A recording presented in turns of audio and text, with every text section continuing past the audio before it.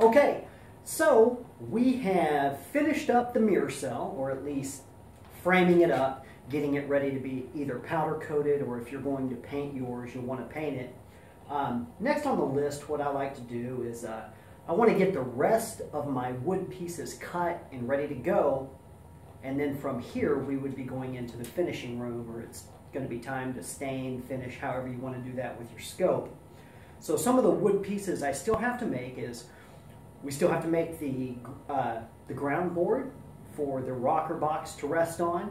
That's going to be a relatively straightforward round piece of wood, or you could make it triangular just depending on your needs. We'll talk about that then. The other thing we do have to make for this particular scope, it's a 16-inch, so I like to have wheelbarrow handles.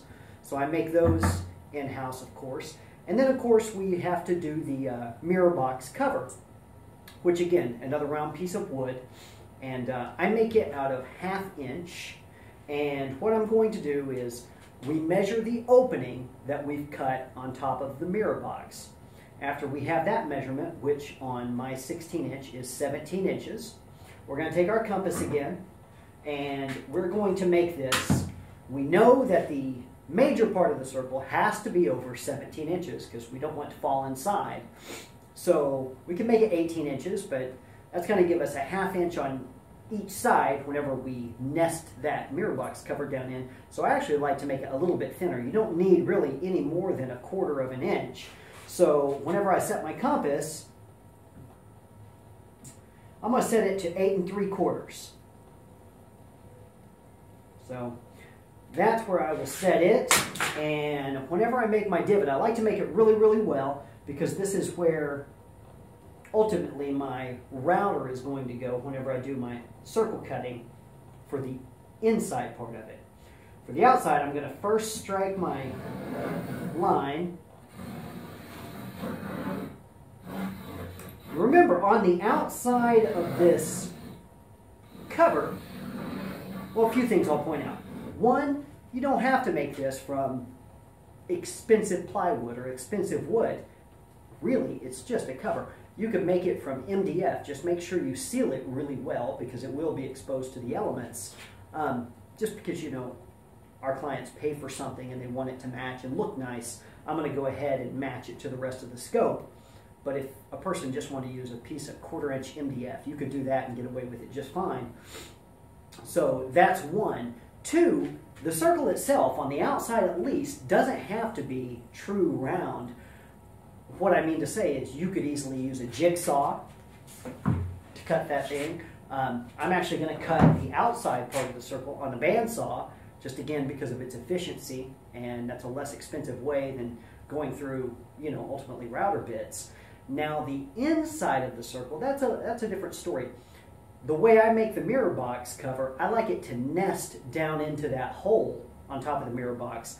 So for the inside, I am actually going to put a router bit in, and I am going to basically route a small channel around the edge to be perfectly 17 inches. And I don't know if you recall, but whenever we built the mirror box, we did it 17-inch opening, and then we went over to the oscillating sander, and we widened that just a fraction, maybe a 1/16 to an 1/8 of an inch. That's going to be perfect whenever we route the inside of this mirror box cover out to 17 inches. It's going to fit right down in there. You don't need any type of magnetic shut or anything like that, and it'll work out just perfectly. So we struck our line. Now what I'm going to do is basically rough cut this on the jigsaw, just so it's small enough I can take it over the bandsaw very easily. So I've got everything clamped down here. I'm just going to cut out kind of a square.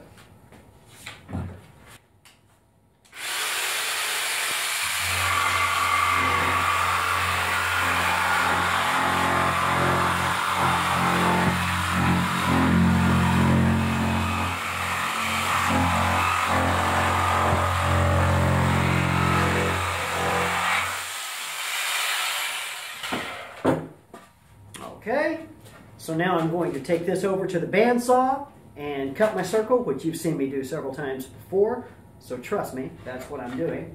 And when we come back, I will go over routing the inside channel. Okay, back to the mirror box cover.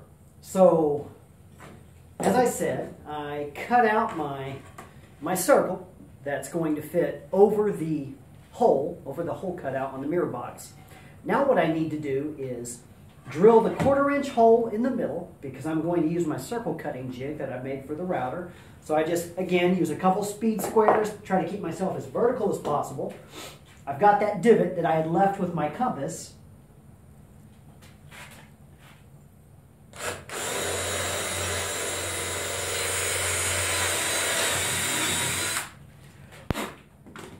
So now I have my hole. Now I will usually pick my best side, of course, to be the top. And if I had any tear out on the sides, that would be the side I use for underneath. Of course, we'll have a knob or something that goes in the middle. So I've got my circle cutting jig set up. We want to make sure that our cut,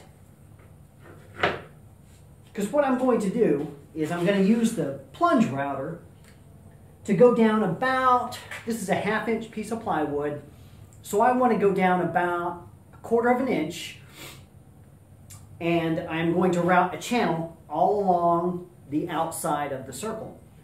So what we need to do measurement wise is make sure that from the center of our pivot bolt to the inside of the router bit, we want to make sure that's 17 inches, which I've already done. So I'm going to get right to it if I have safety glasses.